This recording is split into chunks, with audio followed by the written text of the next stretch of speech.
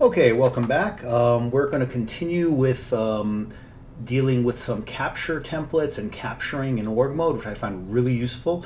A few cool things for today. So the first thing is just to go over a couple of things from before. Notice that I had a problem storing blog topics before. I've got blog topics here, but it actually saved them down here. And the reason for that was because I didn't have this colon at the end, so it wasn't there's a colon here, up here, but no colon over here, and so it couldn't find that entry, so it put it down at the bottom. But now this will work if I do Control-CC, make a blog entry, new blog entry, whatever, Control-C, Control-C, and there we have our new blog net here. Okay, good stuff. So basically that's the capture template. We did the screencast yesterday, etc. But let me show you something else that I find really cool, which is this code here, this make capture frame. So that's this stuff here. The no-flet is used here, that package, and then these advice for when you finalize and destroy the capture. I don't remember where I found this. I found this online on someone else's blog, and I'm going to try to find it again, at which point I'll post it on my blog referring to it. But what this basically does is it gives you an Emacs command. If I do escape X make capture frame, it pops up a new capture frame. And the reason this is cool is, I just close the frame, is what you can then do is you can then bind a keyboard shortcut in your operating system. Whoops. I'll just cut and paste this somewhere, put this up here. And that'll run Emacs client and run the make capture frame.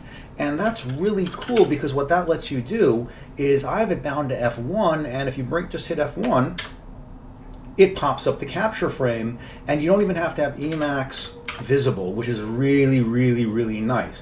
The only thing I don't like about it is Control-CC, that's like Control-CC here brings it up, and I don't know how to bind Control-CC in my operating system. So I'm using F1 for that. I'll figure out something, make that a little bit better at some point.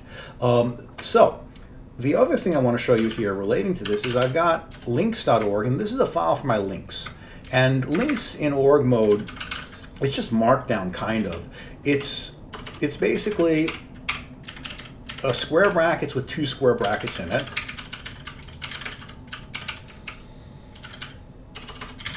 And the second square bracket is the description, the first is the link, so that's a web link. And if you have this, you can just open it with Control-C, Control-O, or you can click on it. And so basically I've got this, a nice thing that I have here is I've got this capture template. So I brought this up from Ariel just a minute ago. Let's do Control-C to copy that using the regular copy thing. And I'll hit F1 to bring up a template, to bring up a capture. I'll do L for link. And then it says clipboard kill value. That's because, I'll come over here for a second.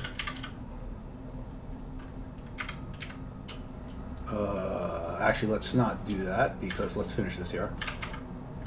Yeah, I messed up with, we'll start this from beginning again.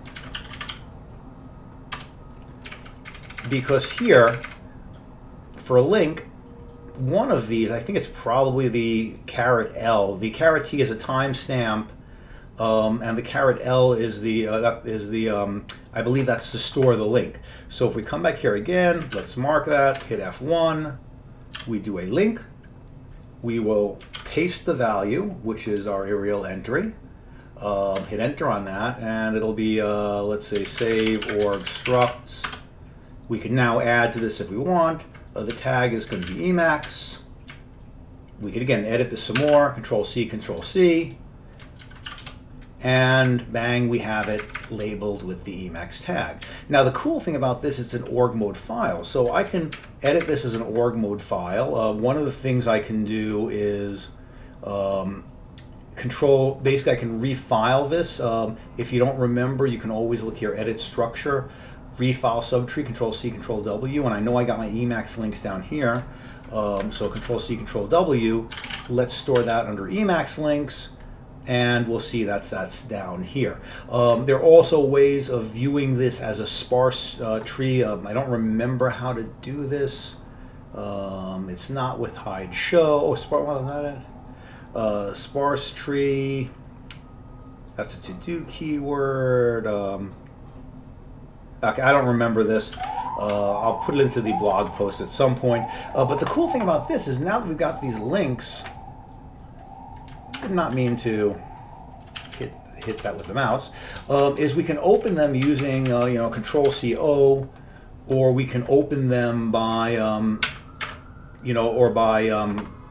by clicking on them, and we can edit them, and we can cut and paste and do all the cool org stuff. We can be like, oh, I don't want to look at this stuff right now.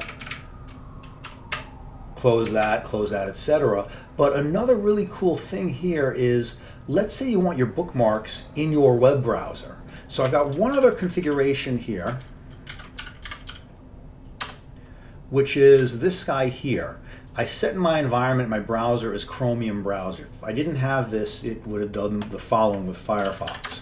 But what I can do is, org lets you export to different things. So exporting here, Control-C, Control-E. So if I do Control-C, Control-E, it says, how should I export this? Well, I could export this as LaTeX, let's say. So LaTeX and O to open it. And here it is as LaTeX and whatever. And I could also Control-C-E, export it to ODTs, let's say for Word files, whatever, plain text, etc. But I can also do it to HTML. Now, this is that stuff from Reveal that I showed way back when I started this series. So I'm going to do this to H for HTML, and I'm going to open it as an HTML file. And now all my links are here in this web file, and I'm going to right-click on this to open in a new tab, and they all work. But what I can do, which is cool here, is I can actually bookmark this in the bookmarks bar. So links.html is now a bookmark here. It just goes to my file system and says, oh, I need my bookmarks. Bang, and they're all here. And my first one here is org mode. It's the exact file. So if we come in here later on, and let's say I say like, let's put a new guy in here.